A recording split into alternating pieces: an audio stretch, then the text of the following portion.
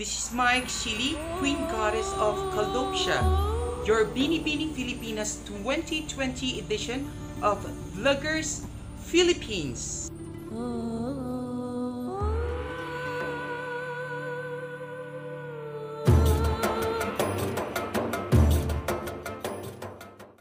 What's up, Kabalian? This is Mykx Vino Meneses and welcome back to my own new channel, Mykx Chilli. And for today's edition, napaka-challenging ang gagawin ko.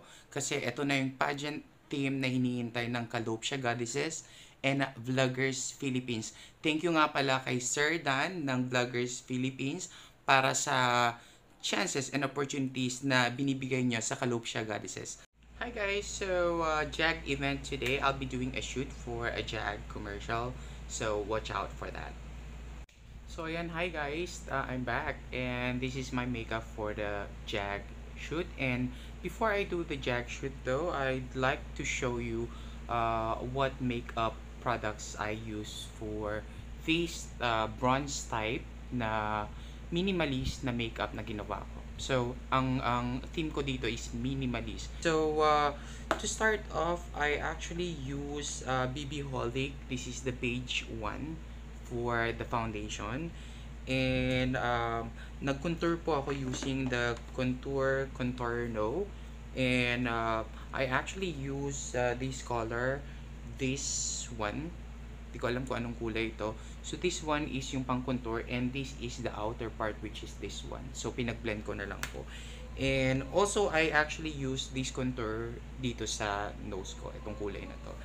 And also I use BB Pond's Magic Powder, baby, ayan. So, medyo brownish po siya at maganda. And also, for going to my eyes, eyebrow, ginamit ko po yung dark brown ng MAC eyeliner. So, ayan po. Ito po yan yung effect. Alright. And for the eyes, eyeshadow, I actually used one color. Actually, one color lang po yan. Ayan po, pag makikita nyo po. One color, which is this one. So, ayan po. Ito po yung ginamit ko for that. And I just place mark Buse or Bruce. So, para shimmer lang po dun sa eyes. So, I actually use a BYS for the eyeliner. Ayan po. And dun sa upper po yun, na eyeliner. Dito po sa may lower part, ginamitan ko ng MAC eyeliner pencil. So, and of course, gumamit ako ng Shawil eyelashes for my eyelashes. And what else? So, tapos na ako for the eyes. Of course, I use to shape yung eyebrow ko, I use Everbelena foundation. Ayan po. Para ma-shape lang po siya. And also, I use liquid glow ng Sassy Lady para dito po. Para medyo, ayan po, glittery. Pag nakita nyo po, glittery po. Dito sa part na to at dito ko nilagyan. And of course, for my lipstick, I actually use Cheek and Lip Tint. This is Classy Brown. However, medyo hindi po siya nag-brown dun sa lips ko. So, I actually top palette, which is colors Halloween. So, ito po siya. Ito po. So, tinap ko po siya. Ganyan po. So, kailangan ko po siyang yan. So, yep, you'll actually see my final look sa finals ng Binibining Pilipinas 2020, which is on November 21. So, watch out for that.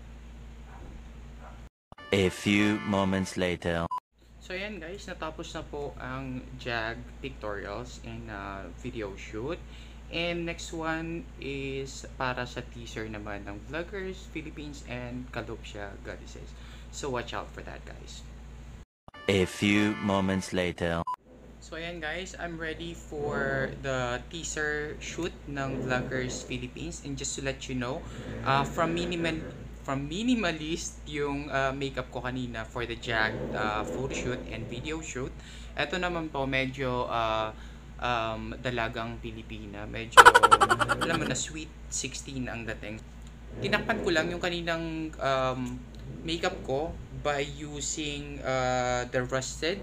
This is the Rusted, the You're Kidding, and I also use code James for my blush. And for my lipstick, ito po, gumamit po ako ng Nishido Ultra Stay Matte Liquid Lip Color, and of course gumamit ako ng Nishido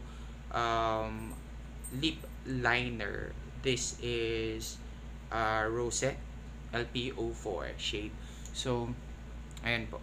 So medyo sweet ang peg natin. Oh my God! Wow! Yep, as you can see, sa finals yung makikita lahat to. A few moments later. So ayan, natapos na po ang photoshoot para sa Vloggers Philippines teaser, and isusunod ko na po ang swimsuit round and swimsuit photoshoot and video shoot. So watch out for that, guys. A few moments later. So ayan guys, I'm all set for the swimsuit round. Same eyes pa rin, similar dun sa teaser ng Vloggers Philippines. So I just add up some orangey part and orangey part. And of course, ang difference lang is yung lips ko kanina is matte. Medyo ngayon, medyo nag-shine siya and wet look. So what I did is I added petroleum jelly. And also yung hair ko po, medyo makikita nyo pong black para hindi po makita yung medyo airport ng head ko. Nilagyan ko po ng face paint which is black. So, and watch out for the finals, guys. Makikita nyo lahat ng mga pinaghirapan ko. At hindi po madali na sumama sa pageant pala dahil gagawin mo lahat. I salute to all the women, the ladies na sumama sa beauty pageant. That's Miss Universe Philippines, katatapos lang. And also, days coming, Binibining Pilipinas 2020. So, watch out for everything i-compile ko po, including my long gown competition. You will also see different makeup creations dito sa vlog ko na to. So, in 1, 2, 3, 4, 5. Phenomenal women. Empowered women. Gandang Filipina. The search is on for Binibining Pilipinas 2020 edition of Vloggers Philippines. That the battle of beauty and brain begins. From the bangus capital of the Philippines, this is Mykx Chilli representing Dagupan City, Pangasinan.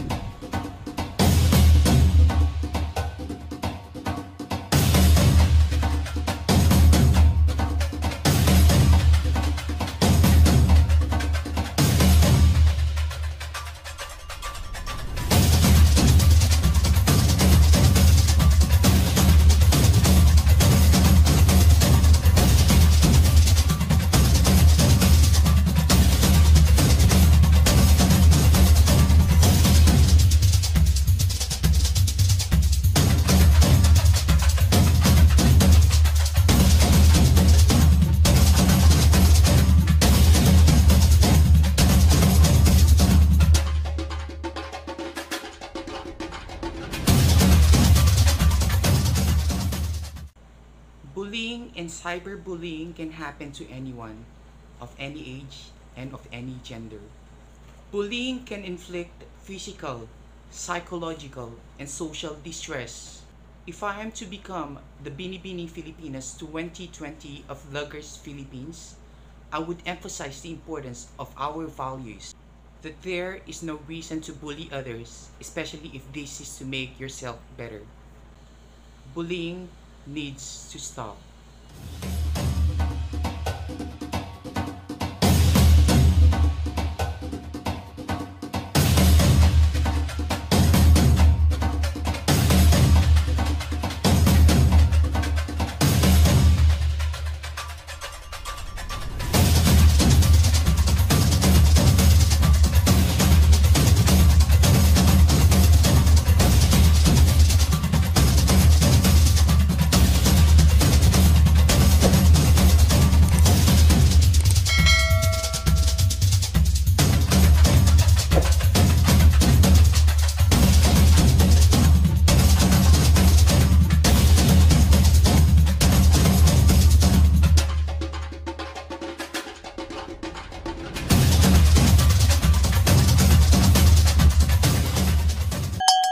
Don't forget to subscribe, Mykx Chilli, and ring your bell for notifications. Salamat kabaluyan!